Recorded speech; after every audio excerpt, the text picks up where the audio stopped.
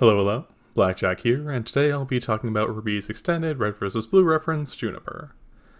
Now, compared to the main cast, none of this team have quite as much to say. I say having made a 22-minute video about a girl that quite literally had nothing to say in her design. Still, I'll try to fit in the designs of the 4 members of Team Juniper into this video, starting with their theme. While the members of RWBY were all based on fairy tales, Juniper is based on gender-swap versions of cross-dressing semi-historical figures. That's rather specific right there. Starting off, our Jaune arc is Jaune arc. A lot of work went into that name.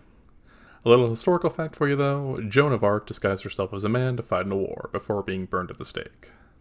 Fun fact, someone that was part of the trial and led to her conviction was Henry Beaufort, the Cardinal of Winchester. Less historical fact, Cardin's mace is said to have fire dust in it. You know, something that would be good for setting things on fire, such as a stake. Good thing he's been relegated chippy. Moving away from some crazy character inspiration, Jaune's beta designs show that he was always the casually dressed, but somewhat knight figure he ended up being, without too many changes. The sketch shows that he might have had a cape or a scarf early on, but it was quickly replaced by a straight hoodie. The final version of his costume looks to be a combination of the two you see right here, ditching the gray hoodie and vest along with his chaps. He also went from more basic shoes and normal-looking boots to more modern sneakers. Also, his designs are kind of different for some reason. In the end, Jaune has blue eyes, but the concepts show him with red and brown. Eyes and eye color are pretty important to RWBY's character designs. RWBY's silver eyes, Blake's cat-like yellow, and Yang's color-changing violet and red especially. And Weiss has a focus on her scar, bringing attention to her eye. It's kind of interesting to see that actually, well, a lot of Juniper ended up changing eye colors in between other betas and their final versions. Can't really tell you a reason why they'd be red or brown, but blue eyes and blonde hair is the classic combination, so I imagine that's why it was picked.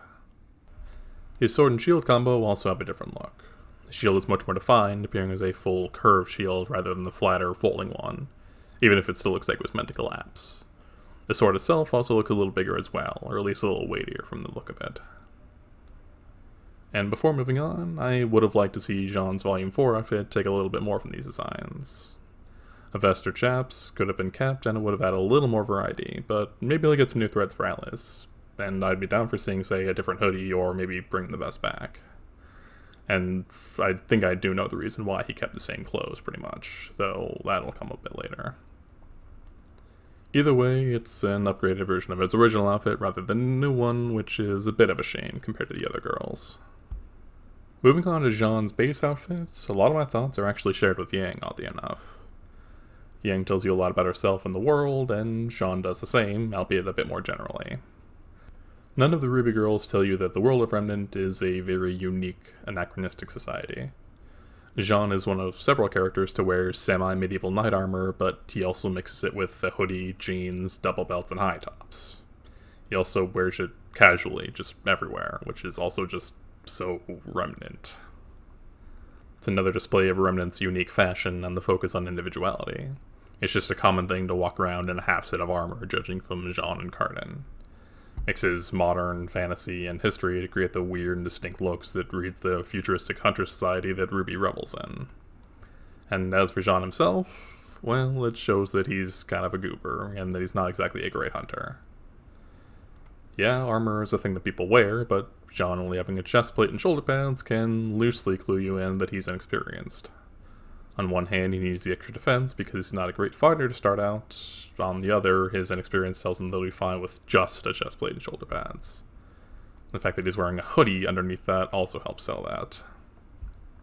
The direct comparison is again Cardin. Though not quite full plate, he's almost completely armored while still accounting for dexterity and freedom of movement.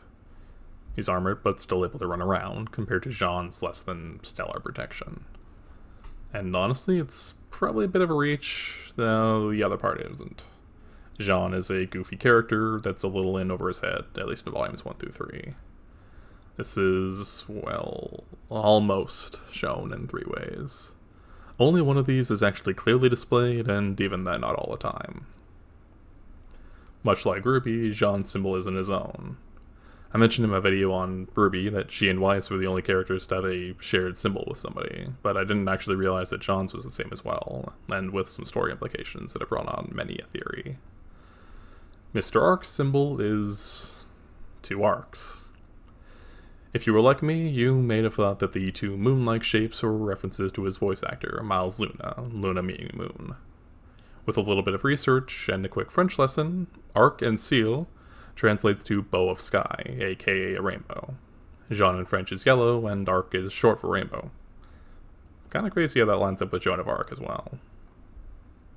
Anyway, the rainbows are specifically passed down by his father's side of the family. Again, like RWBY, Jaune's goal is to be a true huntsman in the image of a relative, in this case his great-great-grandfather, the veteran of the Great War mentioned in the series. Jaune is caught up in his history, which is even better reflected in how Crocea Amours doesn't have a gun component. It's outdated, and it's up to Jaune to actually make it work in the new age. Oh, and that sword looks pretty similar to the one wielded by the statue in front of Beacon. You know, that one that Jaune is staring at in the Volume 1 intro? Makes you think. Another design aspect that actually shows Jaune's character was added in between Volumes 1 and 2, in a weird, subtle way. In addition to the straps on his arms being removed, Jaune's shoes had his logo on it before Volume 2. It's hard to notice, but the 2 arcs were on the bottom of his shoes, you can see in a couple of shots. In later volumes, however, they change, which actually manages to show Jaune's growth and also his goofy personality traits. After realizing what being a huntsman entails, Jaune writes left and right on the bottom of his shoes to help him figure out which is which. While on the surface, that seems like a joke about how Jaune is presented as kind of a moron, it's actually done in order to help him in the case of a concussion. In his words, should he take a heavy hit and forget his directions, he just need to check and remember which way is left and which way is right. That's actually pretty on brand for him. He's learning that he's going to be taking a lot of hits, and accounting for that possibility to account for his lack of skill. It's also pretty goofy. The other way Jaune's outfit shows the kind of person he is isn't actually revealed until Volume 4, which does explain why he doesn't get a new hoodie. Kind of. It was actually somewhat spoiled a bit in advance by Grim Eclipse. Some clever clipping lets you peek through Jaune's armor to reveal his quote-unquote true emblem. A bunny.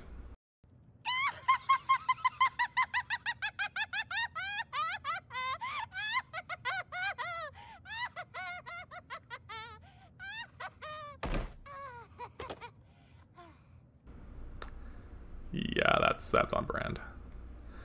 Jaune is just a kid at heart that proudly wears the hoodie featuring a cereal mascot on his chest. That's the equivalent of, like, running around with Tony the Tiger on your shirt as you're wielding around your giant sword. Once again, that just shows Remnant. The huntsman-to-be carries a medieval sword and shield, upgraded to include futuristic collapsible technology, wearing a hoodie marked with the brand logo, and a pair of torn-up jeans. That's RWBY for you. Sadly, while we finally get to see Pumpkin Pete's smiling face in Volume 4, it's quickly hidden by Jaune's upgraded outfit. After... Pyrrha's armor and circlet were repurposed and styled into a new Crocea Amours, and Jaune received a set of armor to match. Both his weapon and his gear now sport bronze accents, literally carrying the heart of his lost friend with him at all times. His armor is even stated to be heavier, lest we forget a heart is heavy burden. Jaune also now sports a red sash, taking up the mantle of Pyrrha much like RWBY did this summer. Because never forget who we lose, and we keep moving forward. That comes up quite a lot. And aside from that, the only other noteworthy change is that he traded his gloves for proper gauntlets, matching his new chestplate. There's not much more to say about it other than that. While I do wish this outfit had a bit more variety from his last, it shows how far he's come and how much his story's changed since RWBY saw Vomit Boy way back on the way to Beacon. Next on our list is Nora Valkyrie, based on Thor, who disguised himself as the goddess Freya to get his hammer back. Now, this is what I mean when I say that JNPR doesn't have quite a lot to say design-wise. Aside from being a very RWBY-esque design, it doesn't tell you much about our design philosophy in the same way that the other characters do. You can get a lot of Nora's personality from her outfit. It definitely reads as something worn by someone full of energy and emotion, and someone who doesn't shy away from most of her feelings, except for those totally platonic childhood friend feelings, shown in her heart-shaped cleavage. Though if you take away her Magna Hilt, her giant hammer, the only way you know she's Thor is because her emblem is a lightning hammer, based on Thor's Mjolnir. Jaune at least has a little bit of story implications with his. In fact, I only really have two things to say of any real note aside from that. One is Nora's color. The wiki actually lists numerous theories as to what her color theme name is based on, Nora.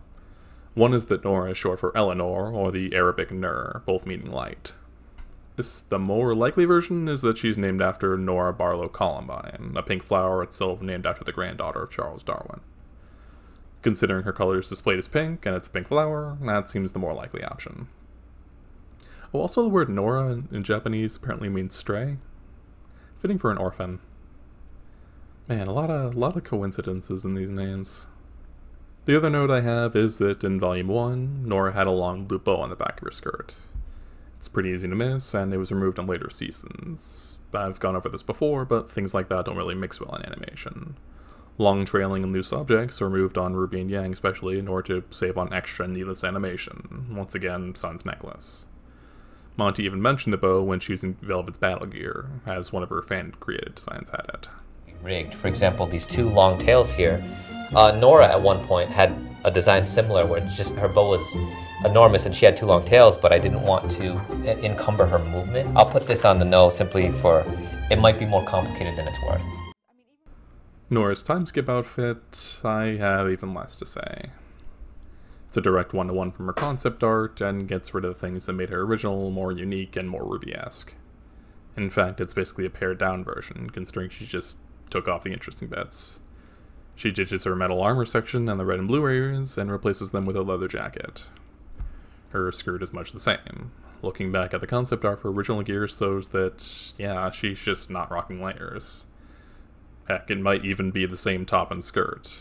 The top definitely looks the same, maybe a bit longer, and the skirt you can chalk up to the new engine.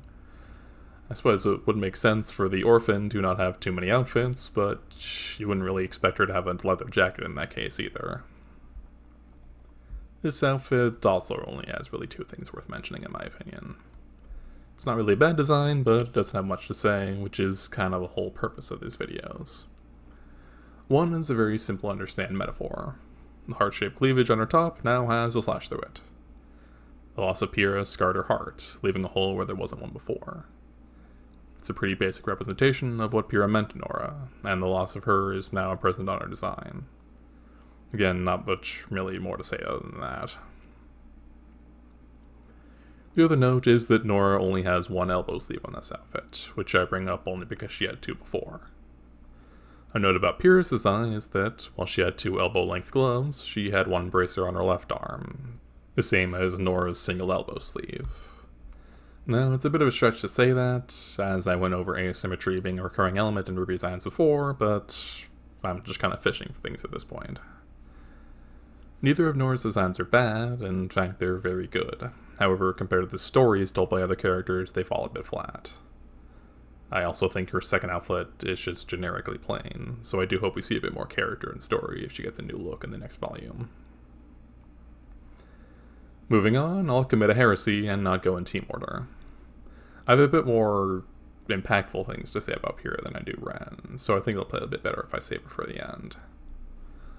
Like Nora, Ren's outfits don't have much to say about him specifically, but they at least tell you about his origins. Looking at him, you know right away that he's wearing Asian-style clothing, mostly Chinese for his Mulan inspiration, but with some Japanese thrown in. Unlike other characters, he's usually referred to by his family name like in Asian cultures, and Ren is used for his initial rather than his first name, Li. And his name even uses Chinese and Japanese, Li being Chinese for ardent or vibrant or burning, and Ren being his color-stick name of the lotus flower. And Li Ren also means hunter. More fun with names. That does make the name of his weapon a bit weird, though. Cheating a bit, Jaune's is actually Roman, as opposed to his French origins. Crocea Mors meaning Yellow Death, said to be the weapon of Caesar. Nora's is the Nordic Magnahild, meaning strength, and Pyrrha's Greek Milo and Aquo. Speak and listen. Compare Ren's Stormflower. Really weird it doesn't have an Asian name, especially considering he's the one that kind of is the most in your face with his origin. He's one of the only characters that gets kind of a different looking face, having the more narrow eyes associated with Asian countries. Anyway, another weird thing about his weapon is that they actually came a bit later into his development than other characters. Looking at his beta design, we can see he almost wielded what may be a dao, a Chinese broadsword, instead of his bladed pistols. We also see that Ren really ran with the Mulan theme, as he looks androgynous, possibly even being a female in early drafts. He's wearing a feminine-style Chinese cheongsam, and his hair is in a style in a bun, held in place by a pin, again associated with women. Cheongsams are usually associated with women, though male versions do exist. Even so, it's specifically in a more feminine style, indicating that Ren might have been designed as a woman. An interesting note about this is that when the cast of Genlock cosplayed as some RWBY characters, the gender-fluid Val was dressed as Ren. I see this as a reference to his androgynous origins, but maybe just a coincidence. In addition to potentially his entire gender, Ren's design was changed quite drastically as seen in the beta. Though it carries a similar look and Chinese influence, his outfit only really kept the colors, pink cuffs, white pants, and red inside of the hanging bits. Even his color name-born pink hair streak was absent, with a gray fringe replacing it. The other thing I want to mention is the top piece. The shoulder appears to have a lotus emblem emblazoned on it. The two sections are also held together with knotted buttons, which, through research I figured out are called panko. What makes this interesting is that this is one of the few parts carried over to his main design in his timeskip outfit. What makes this more interesting is the placement. Now, admittedly, I don't really know a whole lot about Chinese fashion, however I'll mention that the panko on the beta design goes straight down, while the ones on his main designs are both diagonal. Just based on some cursory research and examples on Google Images, I noticed something. Your standard female cheongsam panko knots traditionally go diagonally with a clear split between the two sections of the top, while the male design usually goes straight down, forming two direct halves. In the beta, where Ren looks very feminine, he is a male-style panko, whereas his main outfits have a more female-style panko and the clear diagonal split. I may be reading into this a bit much, again considering this was based on sight and assumption, but it makes me wonder if Ren's top was explicitly designed with that in mind.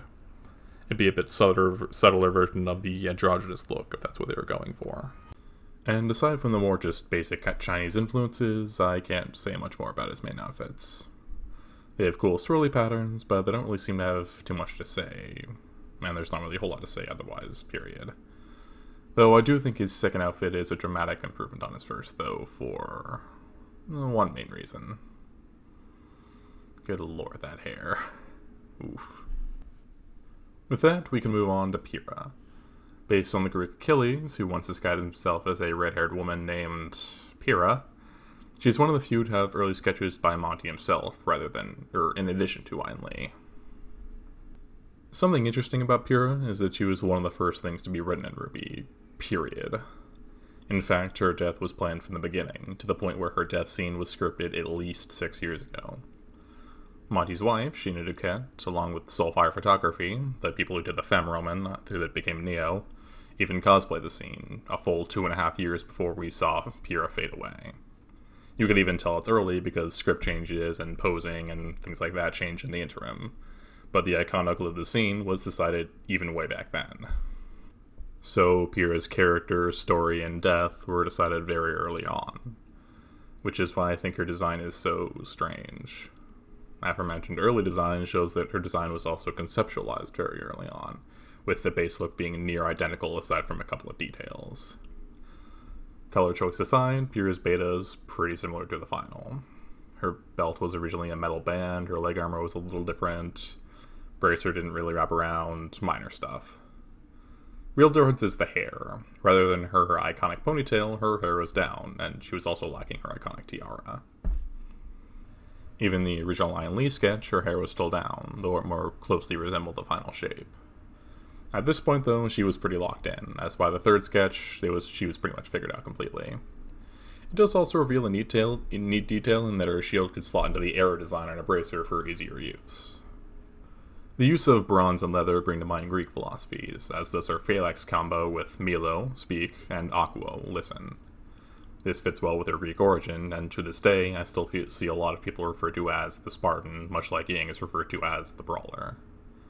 Much like the Greek Spartans, Pyrrha is known for her amazing combat prowess. Which brings me to my thoughts on her design in regards to Pyrrha. The reason I mentioned Pyrrha's story being written and her design being chosen early on is that I don't really get why she looks the way that she does. Don't get me wrong, I honestly think Pyrrha is one of the best designs in RWBY, but aside from the Greek theming, I don't think it actually fits her character in the slightest. In the story, Pyrrha can be broadly characterized by two things: her skill in battle and her inability to reveal her feelings. Both of the traits were decided pretty early on in her writing, with her death spelling the end of the carefree days at Beacon, the strongest dying, and her relationship with Jaune being built up to deepen the impact of her death and drive all the characters forward. I kind of had a similar thing with RWBY, though it ended up working out a bit better. Her design was made before her character was decided, but a lot of things, if you just twist a few things, her character design works really well for her character. Pyrrha, however, I feel not only fails to represent her traits, it tells you the wrong information about her. Objectively speaking, even though this is anime, Pyrrha's outfit is terrible for battle, especially in the high-action, very vertical combat RWBY is known for. I would expect the Super Champ to wear something a bit more fit for combat, but no, Pyrrha goes into a battle wearing high heels, a miniskirt, and a strapless corset. Pyrrha is one of the taller members of the cast, standing in at around 5'10". However, she still feels the need to wear high heels, and not even wedges like Weiss. And while she does wear armor, she pretty much only has bulky leg wear combined with her heels.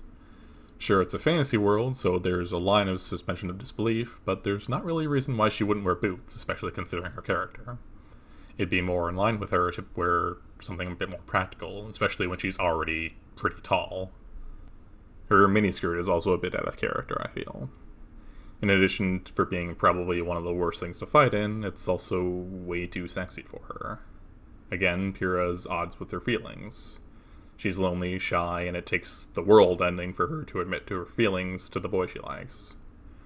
For what she has in confidence in her fighting ability, she lacks entirely in her confidence in her romantic life and heck, even her social life. Everyone thinks she's out of their league, so why even bother coming up to her? Why then does she wear a tiny miniskirt that exposes her thighs, and with thigh-high armor as well, making herself to be even more attractive? It would make a lot more sense to cover her legs completely to mix with her armor, and it's out of her established character to expose her legs like that when she has problem with her feelings, interacting with other people, being seen as a normal person. Of course, I have the same problem with her corset. For one, it's a corset. You know, those things that are famous for making it hard to breathe while wearing one, while also restricting one's movement. And in a world where Pyrrha is constantly flipping, ducking, and bouncing around an area without any straps on. In another series, Pyrrha might have a problem keeping her chest from popping out. And if the excuse is that it's a tight fit, it also doesn't really make her out to be a warrior, does it? Exposing her shoulders and arms also seems a bit irresponsible if you're going to bother with armor at all. Even her bracer, her guard, is on the arm where she usually has her shield to protect her. Yeah, it's cool it has a groove, but you would think the extra defense would go on the arm that's normally exposed to combat, as opposed to the one that's hiding behind the wall. Pyrrha also just wears a ton of jewelry for someone that wishes to be a bit more humble.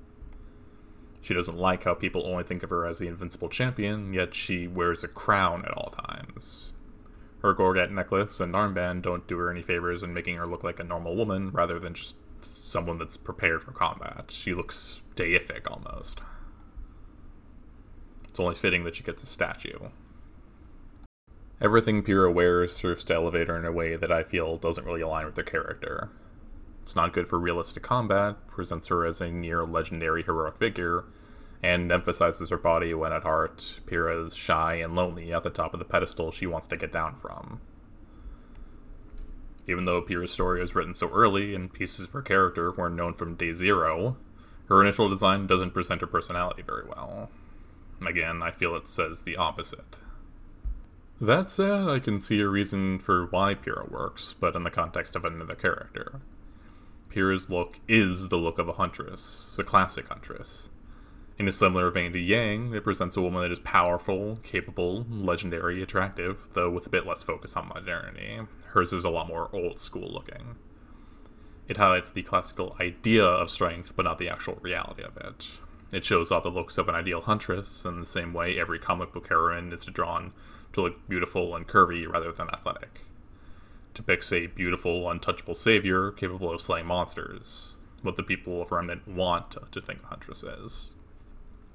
I said in my last video that huntsmen and huntresses are essentially superheroes. No design displays that more than Pyrrha's, though it's on the one character I would say that it fits less than anyone. It's something a hero would wear, just not the kind of hero Pyrrha is. Like I say, it's a brilliant design that does say something about Remnant, but it doesn't fit the character of Pyrrha. Above everyone, she would be the one to wear something with function over form, that hides her belly in favor of protecting it, that presents her as something normal, not as a superhero. I feel as though Pyrrha could have actually been reworked a bit to have a more fitting design. Unfortunately for, well, you know why. But she never got a second design, which might have addressed my problems. And we only got the fittingly conservative pajamas and grip clips as a bonus. There's plenty of Greek-inspired characters out there for reference, and I wouldn't say no to a proper Amazon-style outfit, with or without the topless angle. Maybe that would have gotten John's attention. And I kind of feel as though this may have been a controversial opinion on Pyrrha's design. I've never really encountered another one like it. Again, I do like her design, I just think it doesn't fit her specifically in the slightest. If, say, Yang wore the same thing, I wouldn't have a problem with it, because Yang's character is confident and sexy. And I'd be a bit more forgiving to the high heels and corset, because they'd fit the character a bit more. In any case, that spiel brings me to the end of my analysis on Juniper. I do wish Nora and Ren had a bit more to say, but they took fantasy over direct inspiration. Though I did manage to squeeze a few extra minutes out of what essentially amounts to a few buttons. Join me next time for a quick roundup video, and assuming we'll get the looks at the Volume 7 outfits, I'll share my thoughts on those. And maybe I'll throw in a bit of extra characters just to pad it out a bit. Blackjack out.